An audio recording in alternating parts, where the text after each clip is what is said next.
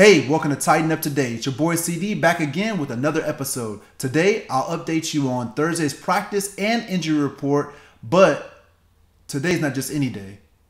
It's Fantasy Friday. And on Fantasy Friday, this segment, what I'll bring to you is pickups and drops, starts and sit-ems, a little bit of buy low, sell high, and IDP projections, but only for Titans players. Specialty, of course. That being said, no need to delay. Let's get down to it.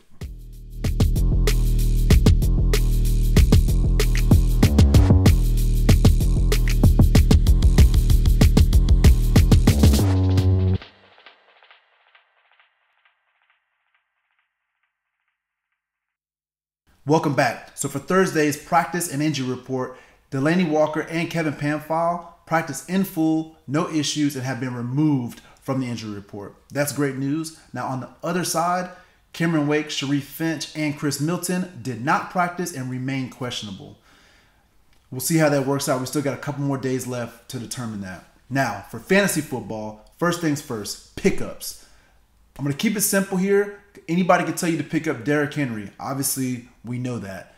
What we'll do is anybody who's 50% owned or less in Yahoo leagues, I'll suggest them. On the drops, it'll be anybody who's 70% or more owned in Yahoo leagues. I'll say that you should cut them, and we'll go from there. So, first player, A.J. Brown. Only owned in 20% of leagues right now, for whatever reason. Have no clue. I won't say no clue. He has been a little inconsistent over the year, but the biggest thing that you have to notice is he's a rookie. So rookies naturally takes him a little bit of time to get, especially at wide receiver. They say it usually takes about 3 years, but for him, he's already caught on a little bit, and you see that his production is starting to increase as more his snap counts are starting to increase, which is extremely important. I have a formula that I use. It's called snap count equals targets, which equals yardage and receptions, and equals more touchdowns, which equal more points. It's simple, man. You can look it up. It's science. That being said, pick up A.J. Brown and put him on your roster. Next, Corey Davis. Both wide receivers, for whatever reason, are not being held. Corey Davis, on the other hand, he's 44% owned in Yahoo, which is better than, I guess, half the league, or more than half the league. But I can see why. His inconsistent his inconsistent stat line seems to be the reason why people tend to shy away from him. I will say this, once we get this offensive passing game rolling with Arthur Smith and we really start to gel, when that train starts rolling, it's going to be unstoppable, one. But the second thing is the number one benefactor of that train will be Corey Davis. Right now, he leads our team in wide receiver targets, and I don't think that's going to stop at all unless he gets hurt. Knock on wood. Anyways, next up, Marcus Mariota. By far needs to be on a roster. Don't know why, but only 14% are rostering Marcus Mariota. Now, our play, he's getting sacked. You don't get negative points for being sacked. His play, the yardage isn't there. The touchdowns aren't where you want him to be on that level. Sure, but he's 15th in the league for Yahoo points. So why not have him on your team? Yet a 10-man league, that means there's 20 quarterbacks realistically should be rostered. If it's a 12-man league, we're talking about 24 quarterbacks. If he's 15th, he should definitely be there as a bye week filler. Worst case scenario.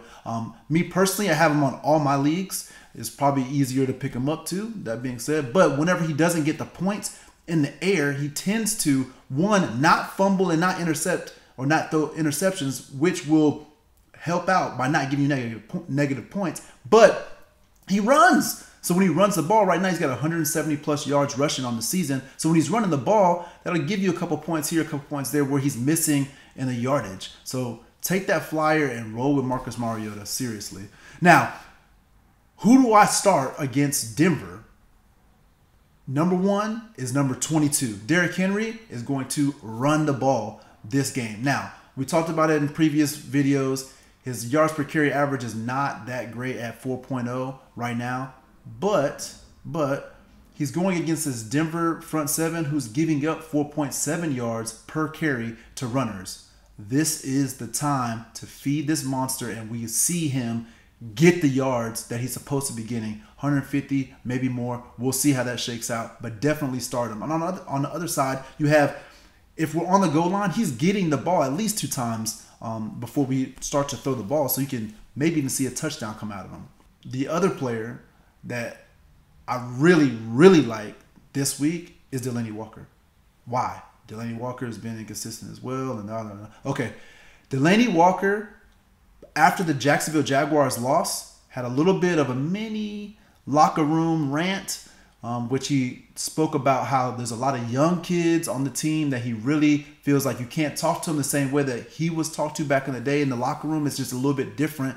People are real sensitive, blase blah. The next week was against Atlanta, and the offense looked like a totally different team.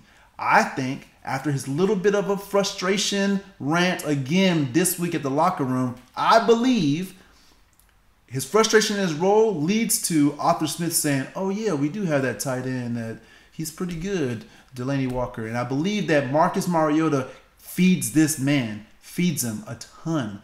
I don't think there's going to be a ton of yardage all the way around. I don't think there's going to be a ton of touchdowns or a ton of scoring at all. But Delanie Walker, whenever he leaves the field, will be able to say, hey, look, I got my opportunities to do something with the ball. And then if we win or lose, he can't say anything. Just trust that.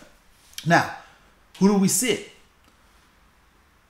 Anybody really in the passing game, to be honest with you. Marcus Mariota has to take a seat.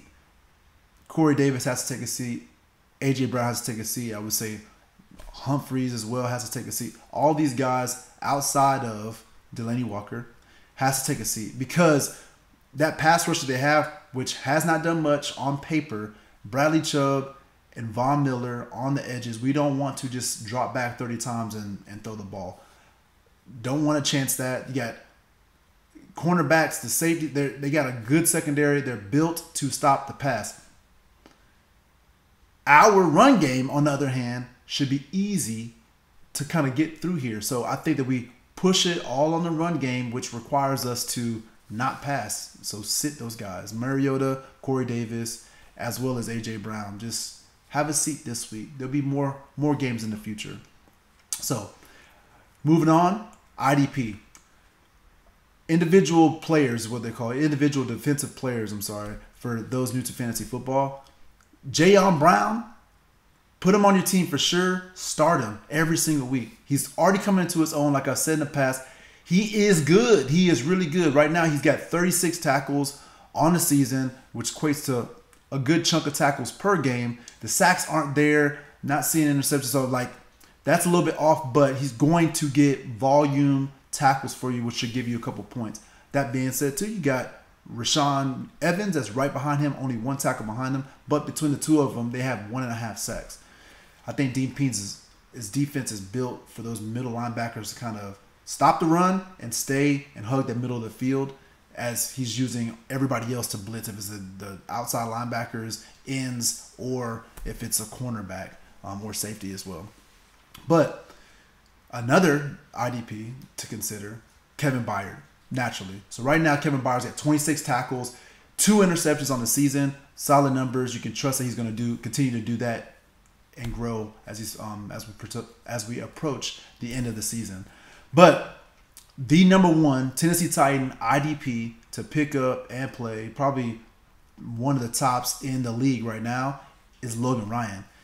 Quietly doing his job as always. He's got 30 tackles, 2 picks, and 2.5 sacks. Again, Dean P is bringing them from all angles. Trust that he will have a great game this day as well as a great season. That concludes this episode. Join me tomorrow as I predict the scores of the remaining 13 games this week and give you a detailed player projection of the Titans players, what I believe they'll do against the Denver Broncos on Sunday.